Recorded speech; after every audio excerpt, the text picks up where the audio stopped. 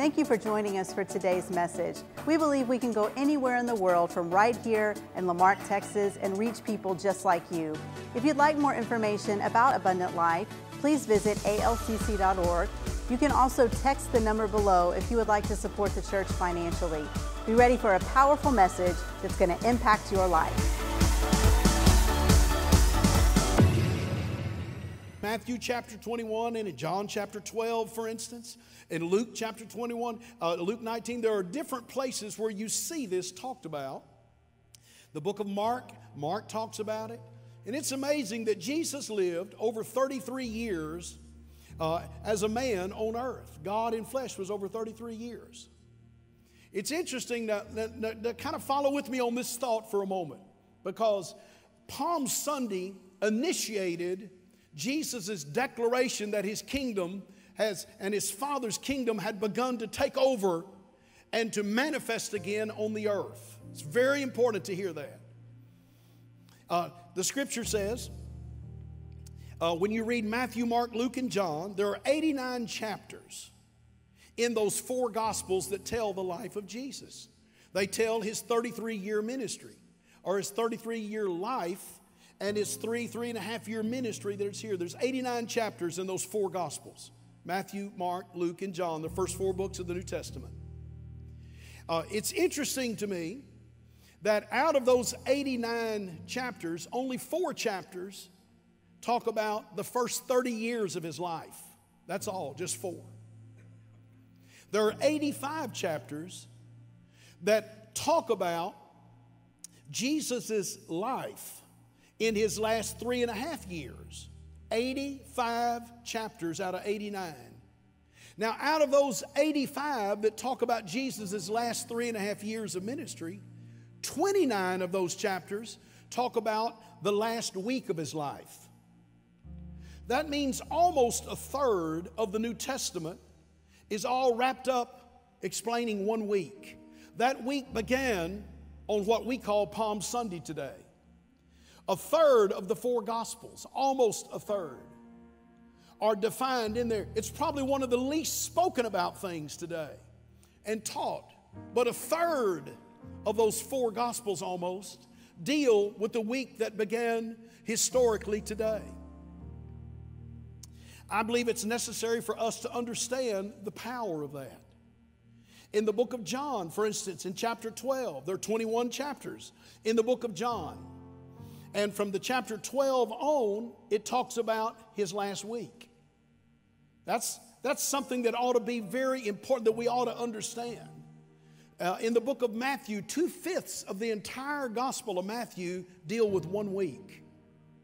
3/5 of the book of Mark deal with 1 week. Almost half of the book of Luke deals with 1 week.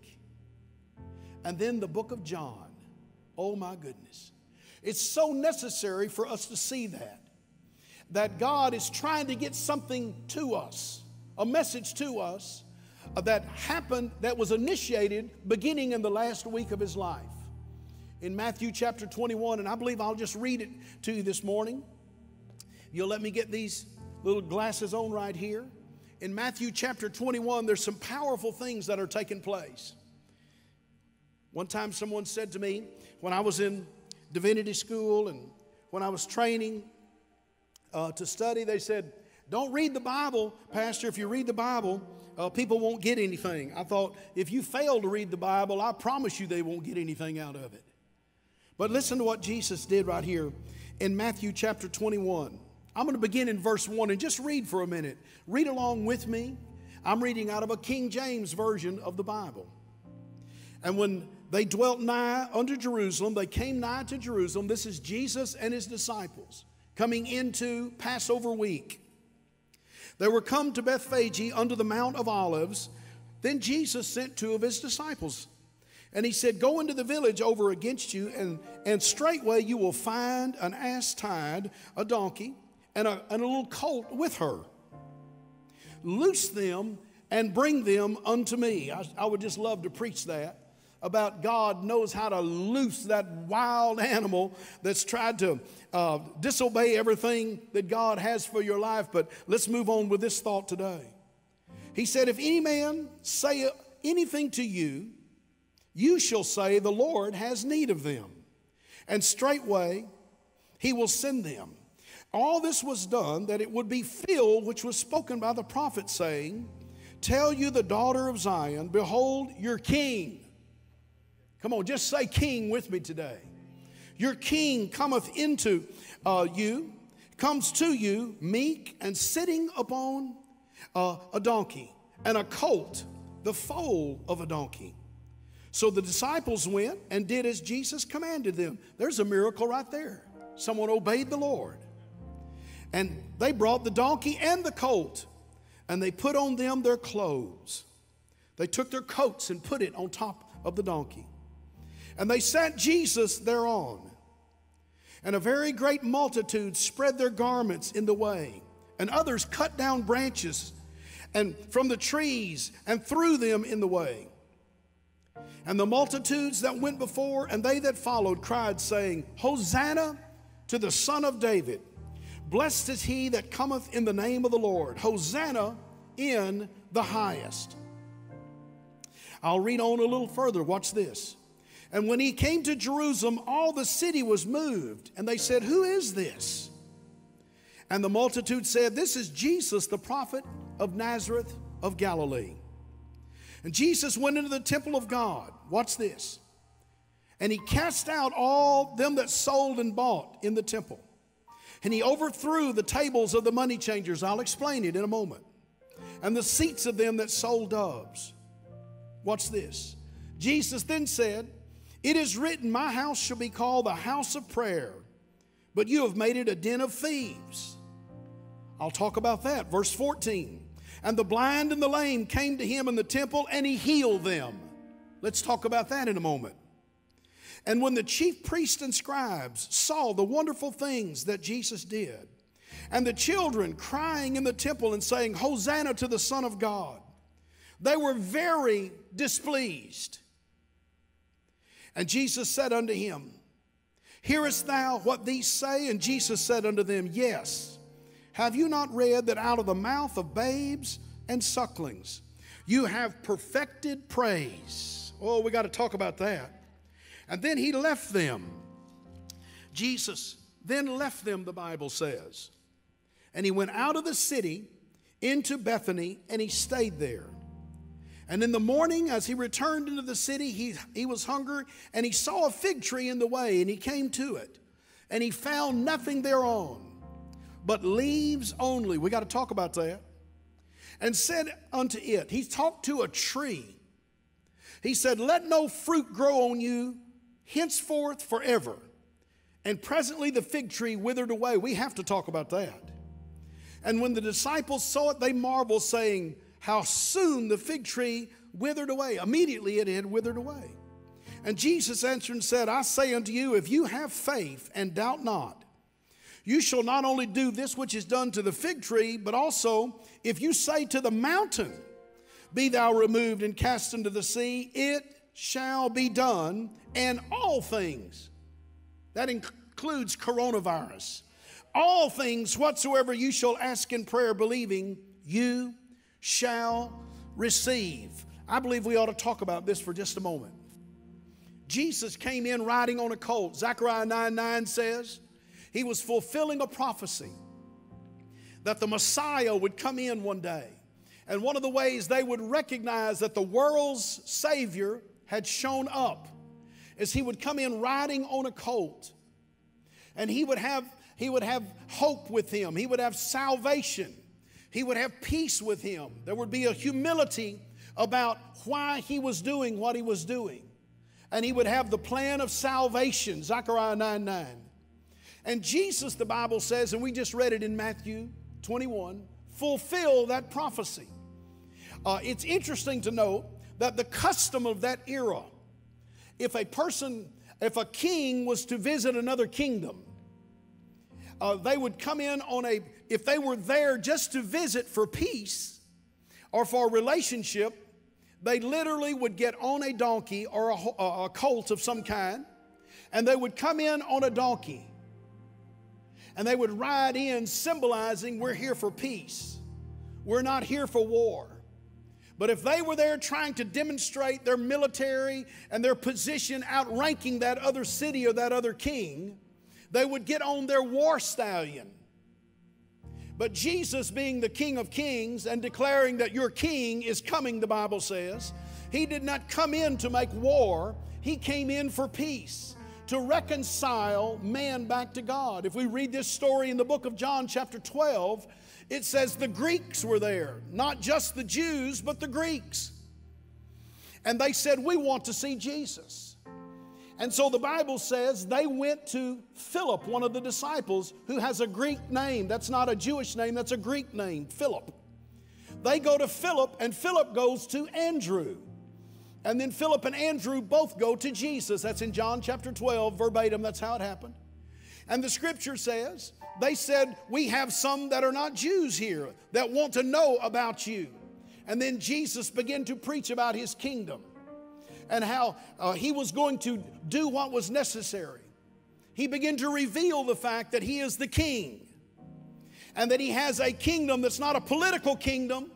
It is an eternal kingdom that has no end, and the government of the world is on his shoulders, Isaiah said.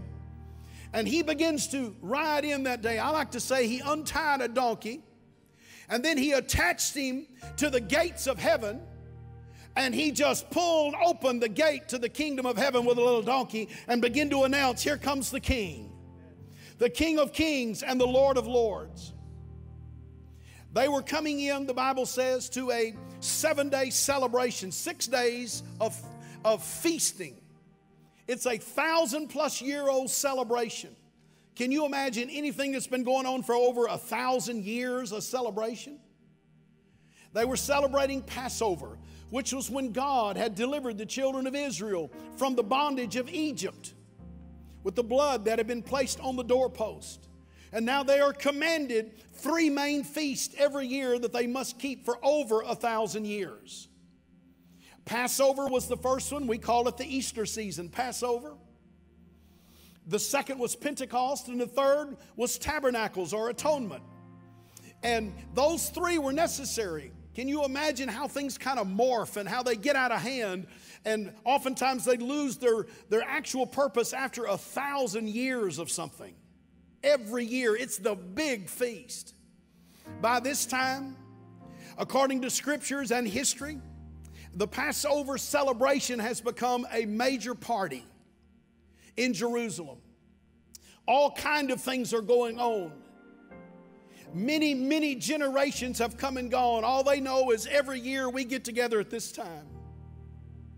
And it's 7 days of feasting and partying and celebrating and rejoicing because God set our ancestors 1,000 years ago free. I can only imagine how it had lost much of its real meaning, its spiritual meaning, because of the way it was being celebrated. And Jesus begins to come into the town, and he stops before he goes into Jerusalem, and he tells 2 of his disciples, go get me a donkey and a little colt. One of them, I believe, represented Israel. That's the donkey. And the little colt, I believe, represented the Gentile. That may be you and me. I don't know if anybody listening to me is Jewish or not. But I'd like to tell you that God included both in his kingdom when he began to announce it on what we call Palm Sunday. That day in Jerusalem, from all over Israel's territories, people were there because they were to come every year and celebrate. The city was packed. It was going to be a week long of feasting and celebrating and of temple going and all type of things are taking place. And then I can imagine the high priest and the rest of them thinking, this is our big day. This is our Easter of the year. It is the time. And they are putting it on that day. And all of those people are around, and then Jesus gets on a little donkey, and he begins to ride into town. And the people said, that's Jesus of Nazareth. And then in John it says they came because they wanted to know about Lazarus, who he had raised from the dead, and they wanted to see this miracle man.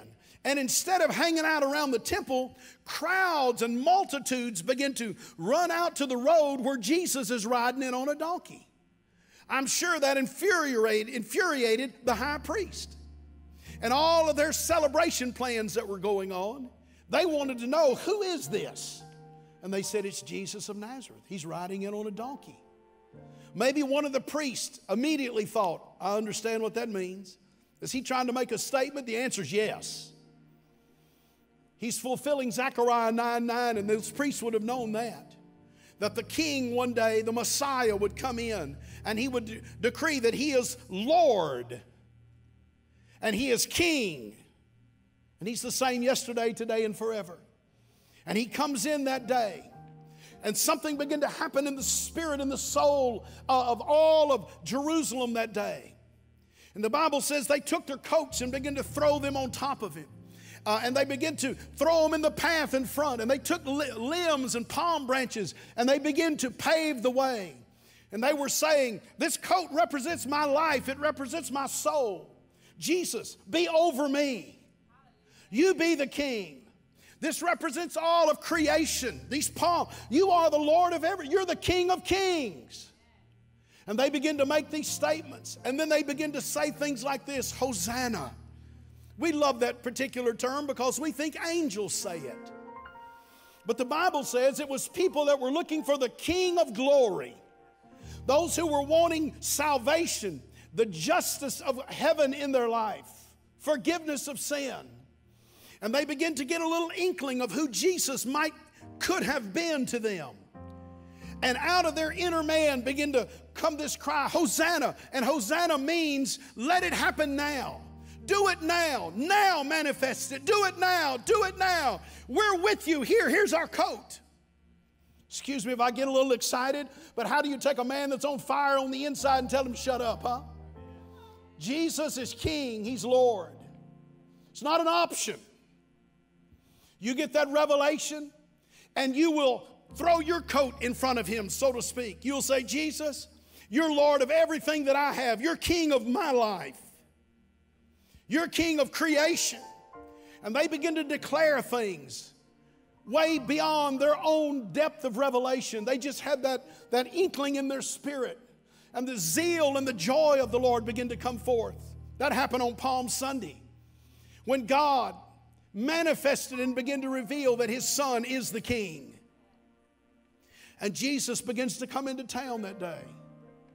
And he's breaking 1,000 years worth of custom and just religious rhetoric that's going on now. I believe there are two kinds of churches today, and I'm not here hammering churches, I'm just talking.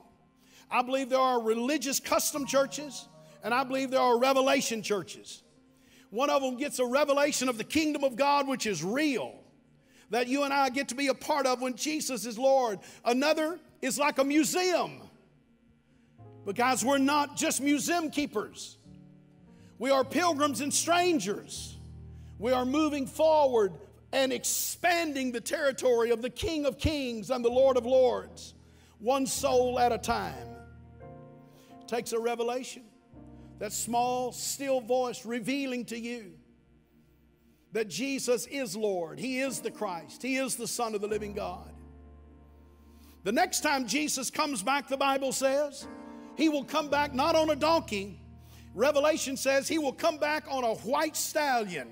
And he will come to declare war on the kingdom of darkness. And he will establish his kingdom here on earth one day. Right now, he's on the donkey. He's the King of peace. He's the King that comes humbly saying, believe upon the Lord. The Bible says he comes in that day. And he didn't stop these people from saying he's the King. He's the Lord. Hosanna to him.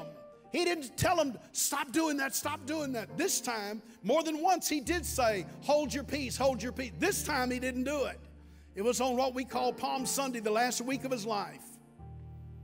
He begins to reveal and let people begin to declare it out.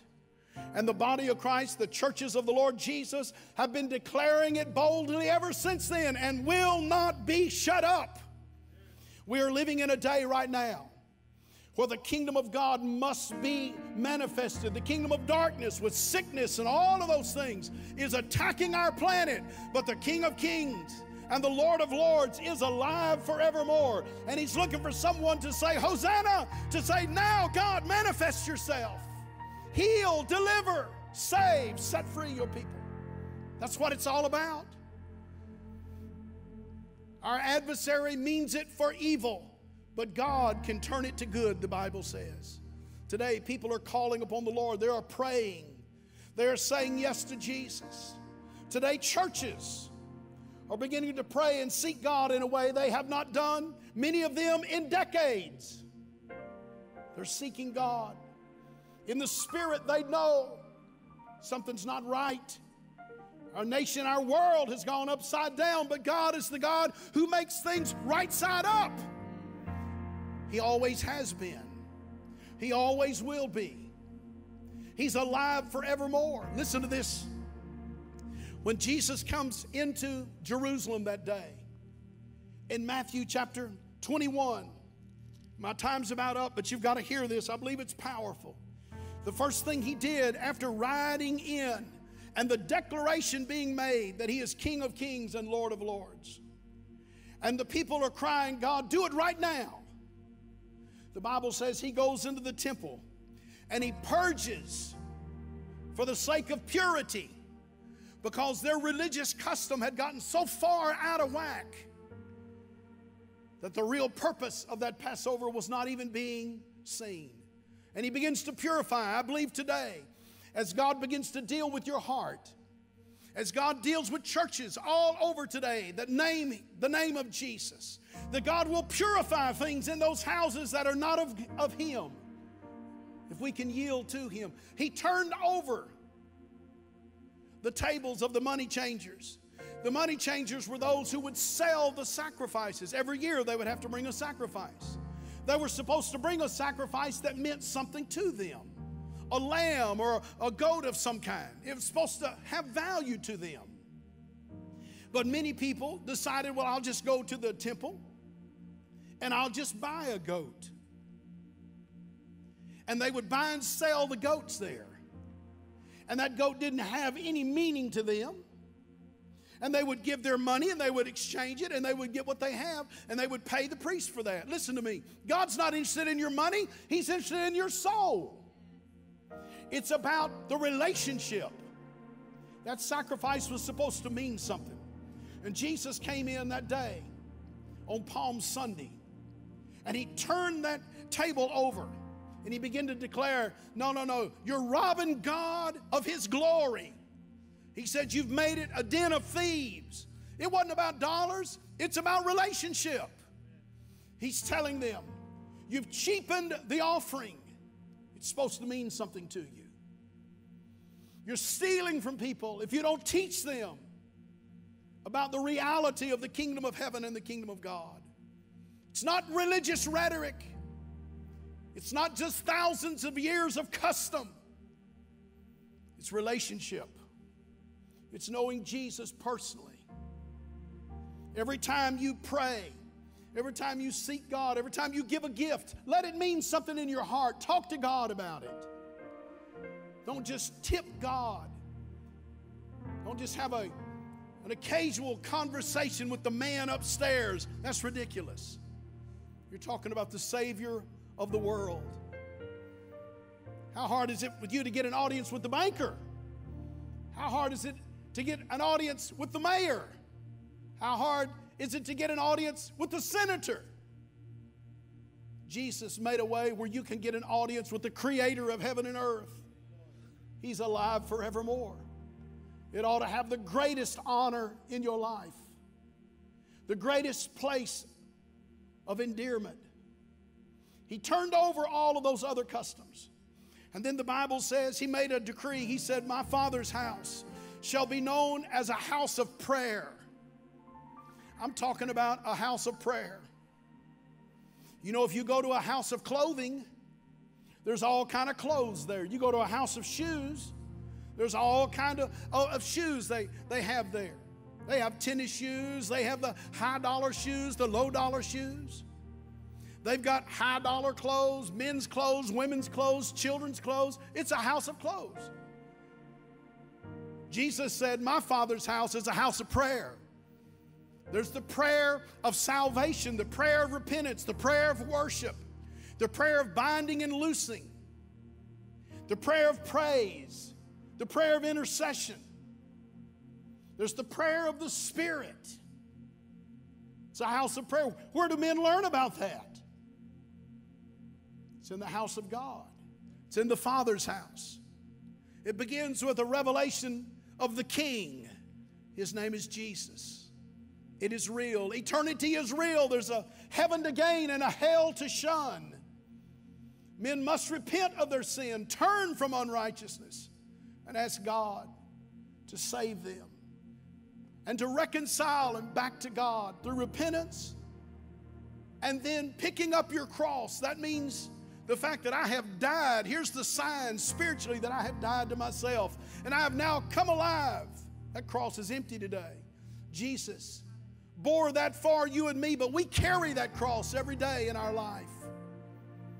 The scripture says, after he had purified, and then he taught the message of prayer. Then all that were sick and lame in the temple, he healed them all, the Bible says. I like to call that his power. He said, this is what the King can do in your life. I can purify your life. I can give you communication and relationship with God. And I have the power to meet your need. That's what Jesus did on Palm Sunday.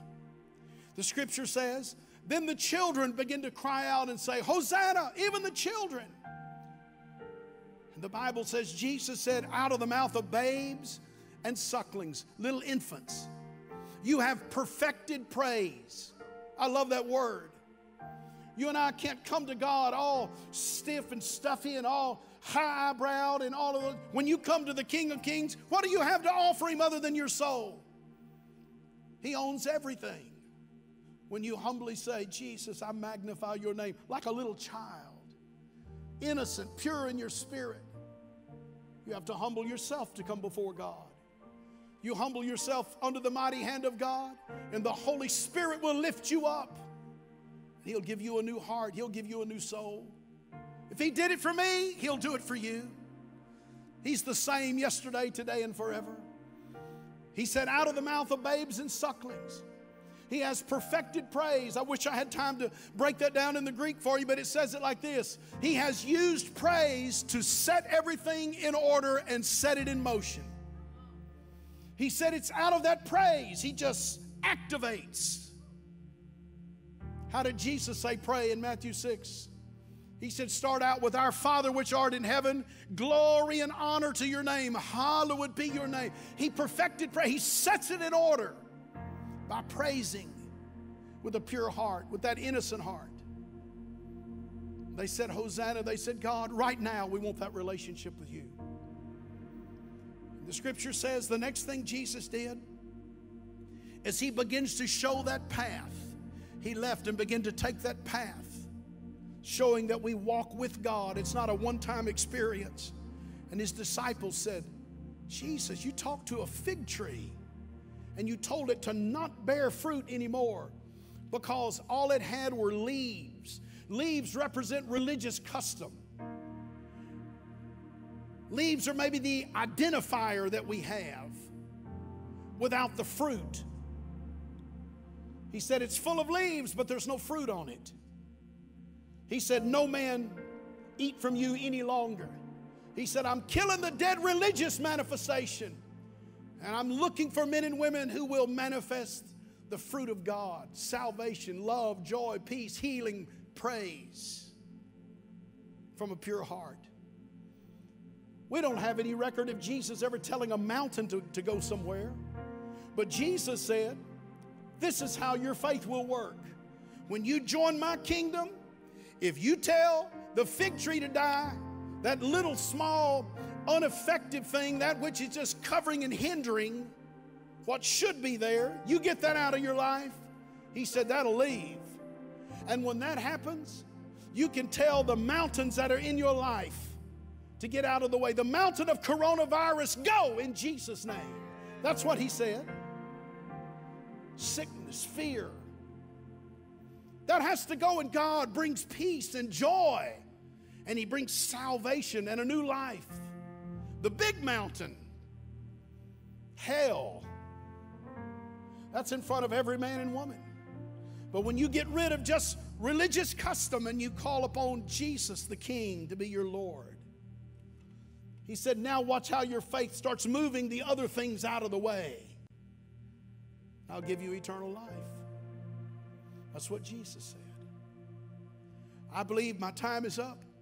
And on this beautiful Palm Sunday, in these few minutes that we've had together, I'm asking you today, would you say yes to Jesus Christ? Right in your home where you are, out in the parking lots, in front of your computers today. The gospel is not hindered. The Holy Spirit is right where you are today. Have you ever given your life to Jesus Christ?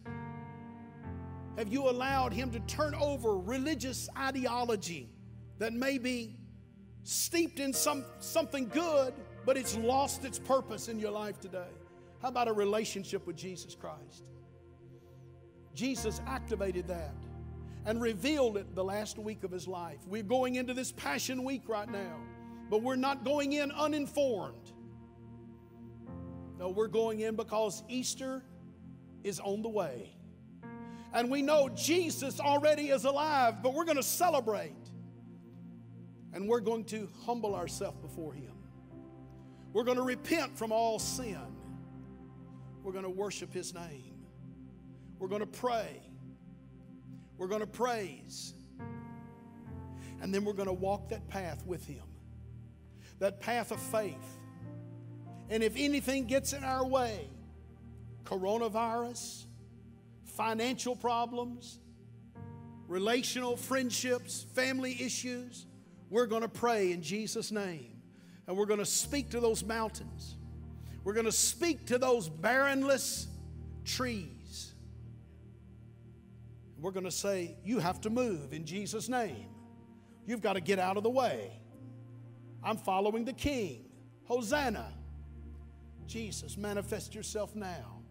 Let your name be exalted. Would you pray with me right now? I believe right in the houses where people are, there are people right now just putting their hand on their heart. Maybe someone's getting on their knees. Would you just pray right now? Let me lead you in this prayer. Say this with me, please. Heavenly Father, I give my life to Jesus Christ. Jesus, be my King. Be my Lord. Save my soul. Write my name in your book of life. I will take up my cross and I will follow you. Thank you for dying for me. Thank you for your blood being applied to my life. Thank you for the resurrection. Thank you for your Spirit. Thank you for your word in my heart today. I am a Christian. By faith, I follow Jesus from this time on. In Jesus' name, amen. To learn more, visit walterhallam.net. Here you'll find a list of resources to help you with your daily walk in Christ.